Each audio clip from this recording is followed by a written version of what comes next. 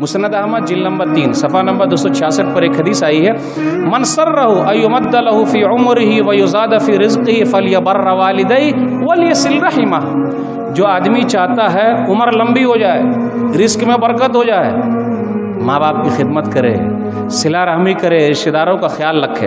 अब एक बात बताना और है, यहाँ कुछ भाई बोल रहे हैं कि मौलवी साहब सिर्फ बेटा ही माँ बाप की खिदमत करेगा कि बेटी के लिए भी कुछ है?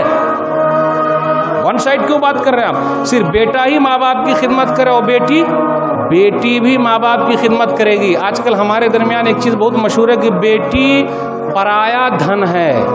नहीं, बेटी अपना धन है, क्योंकि बेटी की वजह से बाप को जन्नत में जाने को मिल रहा और नबी सल्लल्लाहु अलैहि वसल्लम के साथ रहने को मिल रहा। मैं कोई हदीस नहीं जानता कि अगर बेटे की तरबियत कर दी तो नबी सल्लल्लाहु अलैहि वसल्लम के साथ होंगे, लेकिन बेटी की तरबियत की तो नबी सल्लल्लाहु अलैहि वसल्लम के साथ वो जन्नत में रहेगा। तो अपना धन हुआ या पराया धन हो गया?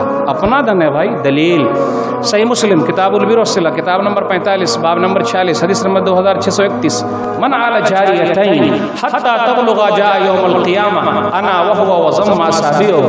जिसने दो बेटी की सही तरबियत कर दी, वो और मैं नबी सल्लल्लाहु अलैहि वसल्लम कहते साथ में जन्नत में रहेंगे। अल्लाह के दीन की दावत और लोगों तक पहुंचाने के लिए इस वीडियो को जरूर लाइक, शेयर, कमेंट और सब्सक्राइब